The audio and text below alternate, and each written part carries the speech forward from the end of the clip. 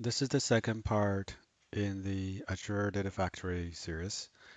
Uh, so in this part, I'm going to demonstrate how to install the self-hosted integration runtime on Azure and along with downloading and installing the integration runtime software. So this is the Azure Data Factory editing tool. So once you're here, go to the connections and go to the integration runtime.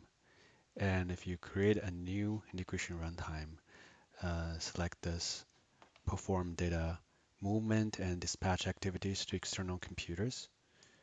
Click on next and click on self-hosted integration runtime. Click on next.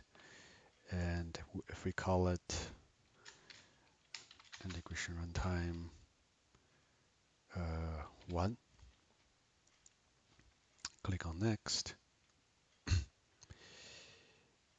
Here, we can do a manual setup.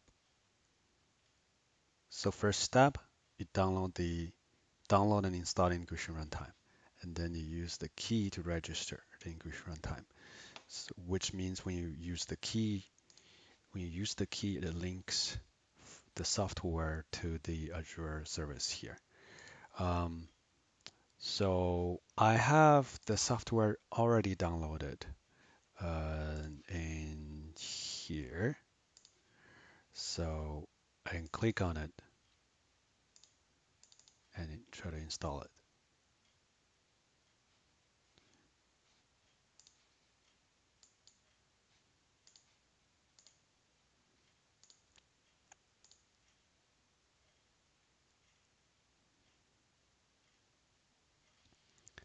So now the installation is done.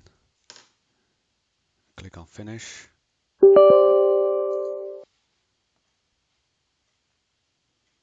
And this is the place where we place the key.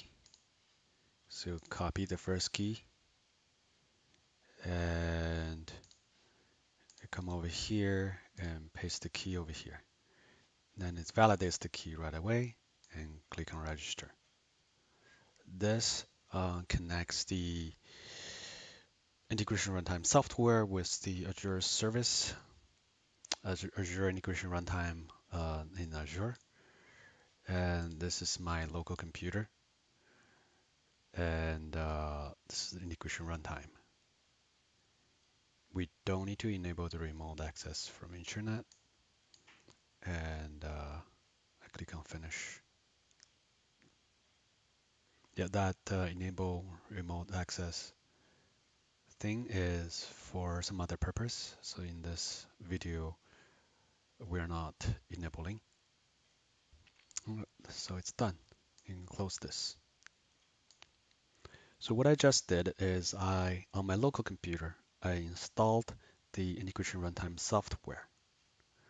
And then I pasted the key from Azure into the software and clicked on register, which linked the software to the Azure integration runtime, to the self-hosted integration runtime on Azure. Um, so yeah, that's the installation and the creation of the self integration runtime.